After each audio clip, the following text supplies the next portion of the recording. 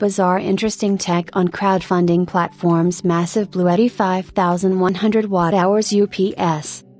I'll admit that I came across this almost immediately after the dual-screen laptop monitors yesterday, but had to do a double take after glancing at this thing, which took a day. Having just moved across multiple oceans, yours truly was in the mood for a UPS for the review test setup, and this got my interest in more ways than one. BLUETTI had launched a 2000 watt-hours energy storage device last summer, which was pretty good timing for all the work at home and energy shortage experiences shortly across the globe, and the company clearly saw a need to go even bigger. This time, they have up to a 5100 watt-hours portable UPS/battery that can be charged by AC mains or even solar power.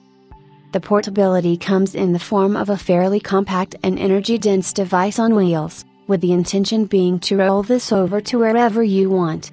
The increased energy density relative to a typical UPS is indeed with a lithium-ion battery, but one that uses LFP, lithium iron phosphate, chemistry instead.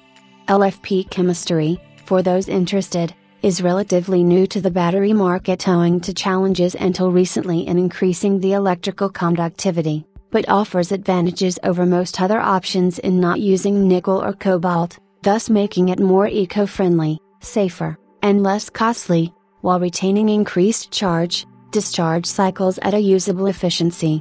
Indeed, the BLUETTI P500 Pro claims 6,000 cycles of use at retaining 70 to 80% capacity at this point, which alone means you can run a small house for 15 plus years should you find the means to charge it consistently too. The company is providing the means to hook it up to solar charging kits, as well as a fusion panel for 240V operation from the 120V units to run high-power machinery.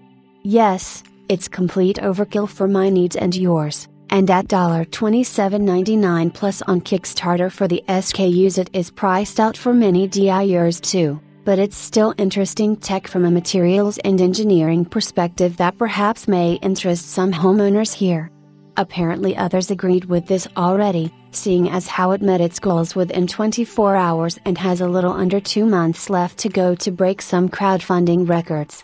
Hit the link in the source for more info if you are interested.